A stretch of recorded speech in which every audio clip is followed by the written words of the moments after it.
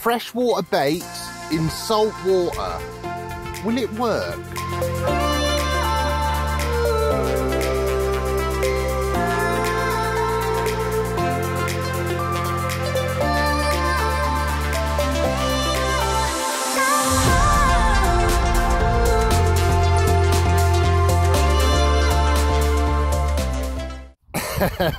Now this is a bit of a mad idea, even for me.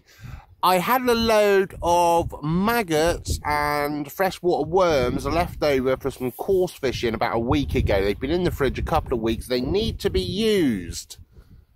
But my hay fever's been really bad. I didn't really want to go to a coarse fishery with lots of pollen in my eyes. So I thought, let's give it a go. I've come to the River Adur, and so the sea is about 2 kilometers. I had a look on Google Maps, so about, was it 1.5 miles? So we've got salt water. I fished here, I started fishing here at the start of the year, and we'll tell you about that later, because I competed in the River Adur Flounder Championship, done all right as well. And I had never fished this estuary at all until the start of this year. We're going to go into more detail, but today, yeah, maggots and some worms, freshwater worms, and we're going to see if we can catch anything in salt water. I might look like a complete idiot, as per usual, but I might pull up a fish. I don't know, but the fingers are crossed, the rods are out. Right, let's show you what I'm doing. Top swivel, we've got 2 up, 1 down. We are using 70 centimetre snoods with little size 8 Kamazan worm hooks. Obviously I want fairly small hooks because I'm trying to hook maggots. Never thought I'd be saying that up here. But what we're doing is we're putting about 20 maggots, so it looks something like that. Will that work? Now my only worry is, in salt water, do maggots just disintegrate? Do they explode? How long would they live? Do they just die straight away? I don't know. I haven't got a test. This is not one of them videos when I kind of already know what's going to happen. I haven't got a clue. On the bottom and the top hook, we're actually going to use a worm. Now, these are freshwater worms. So we're just sort of threading it on like a ragworm, really. These worm hooks have got little barbs at the top of the hook to keep it in place.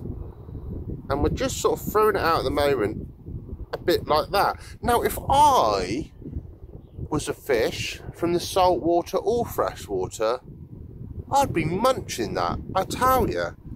But again, I don't know, these sort of freshwater worms, how long do they last in salt water? Do they die straight away? I don't know.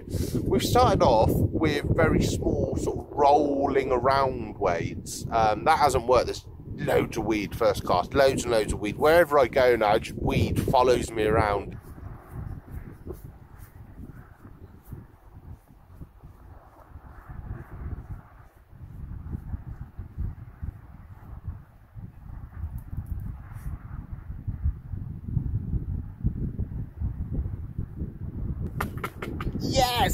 Yes, we've got a fish. First cast on that rod. It's just starting to rain, but it doesn't matter because we've got a fish on the first cast. Yay! That took the worm. It's just under 19 centimetres. It's not the biggest bass you're going to see on YouTube, but it's one of the most appreciated ones, I can assure you.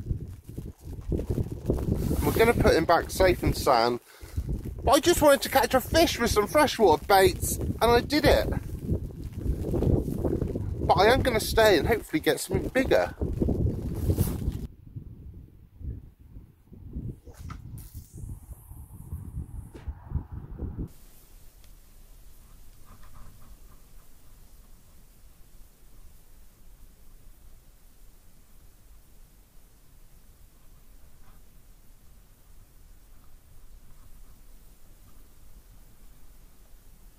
second cast on that rod, another bass, just over 19 centimetres. On the worm again. They love the worms, which is not a surprise. It's there are beds and beds of red rag up here, or maddies, or harbour rag, whatever you want to call them. There's beds and beds of them up here, and them little earthworms, they're not a lot different. They look quite similar. We're chucking back nice and quickly, but yeah, it's going all right. We've had a couple of fish. That's all I wanted. Will we get a bigger one? That's thy question, isn't it?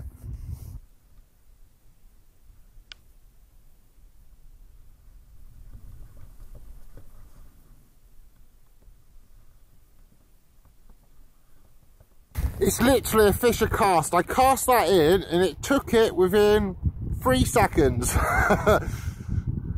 They love the old earthworms. Right, we've just packed up. I actually caught another 4 or 5, I think it was. Pretty much one a cast. Every single one, every single bass was almost identical in size, give or take half a centimetre, all about 19 centimetres. I could have moved up a little bit and give it a bit longer, but I kind of need to get home. I'm very busy at the moment. But I didn't really go over how I started sort of coming up here to fish at the River Adur. So I had never done any winter flounder fishing. I had never done any sort of fishing like on these sort of tidal estuary bits. So obviously I've been doing all these competitions all over the country for the last couple of years. You know, I've been driving 5.5, 6 hours up to Yorkshire to compete in competitions, and over in Dorset, and going all over the place. I'd never fished any local competitions, which is mad really, because that's how everyone starts apart from me. So at the end of last year I thought, well, maybe I can try and get a few local competitions. I found out about the River Adur Flounder Championship.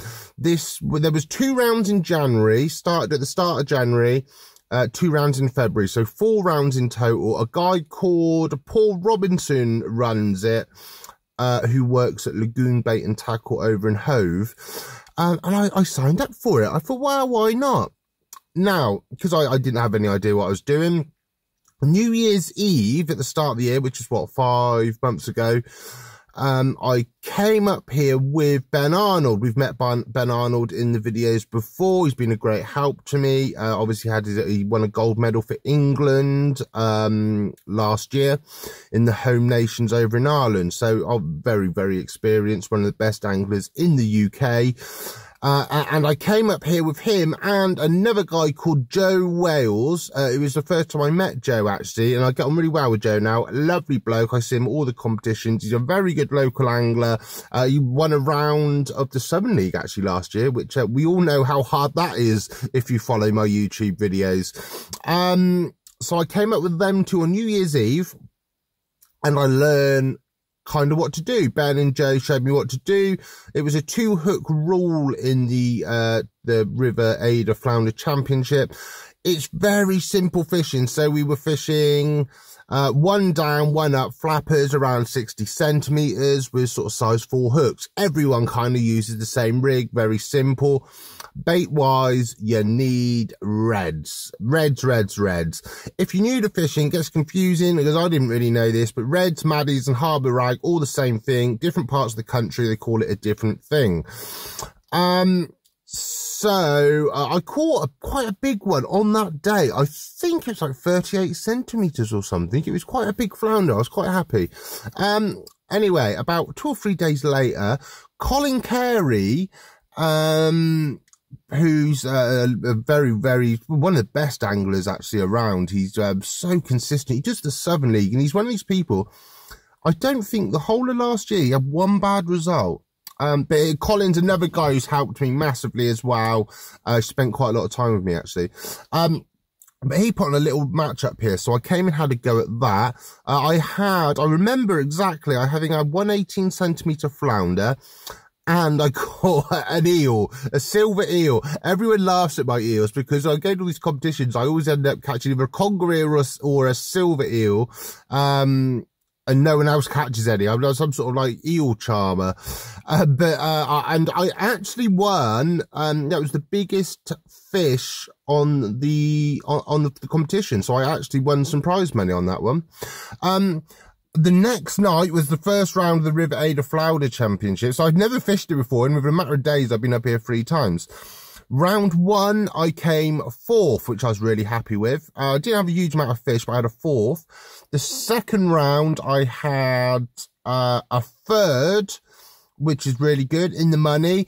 I think the 3rd round, I had another 4th. Now, going into the final round, Paul Robinson, who runs it, was actually done really well. I think he won the first couple of rounds, and he was leading. Now, before, I think I went into the last round, I think I was about 4th in the league table, and if Paul blanked and I won, I could have actually won the whole league. It was possible.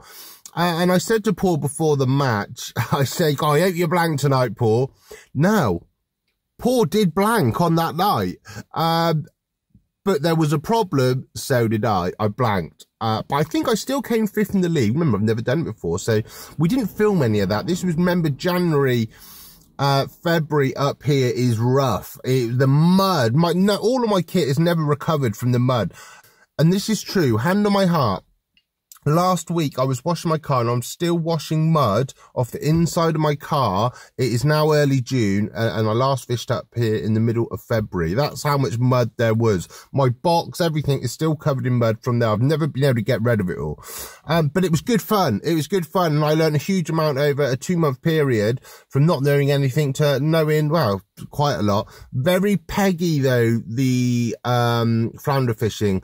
For example, I think round 1, pegs 1, 2 and 3 where they caught loads and loads of fish. Pegs 4, 5 and 6, no fish at all. Then peg 7 and 8 caught fish. It's that peggy. But it was good fun. I don't know if I'll do it again this year. I might do it again. It depends how it works. They do it on weekday nights, so it depends where I'm working in the country and everything else. But yes, flounder fishing, that was it. I should come up here and do a little film of some flounder fishing at some point. I have a proper good go at it. But that's it, folks. Thank you for watching. Come and subscribe on YouTube. Loads of videos coming up, loads and loads. We've got the Southern League. The Southern League is back. When will you be watching this? Yeah, so it'll be about 2 weeks from when you're watching this video. And then we will have the next round of the Southern League. They've done a great job to get us back out fishing, all the social distancing in place and all of that sort of stuff. But that video's coming up. Subscribe on YouTube. Follow me on Instagram @RealJimmyWillis, and I'll see you next time.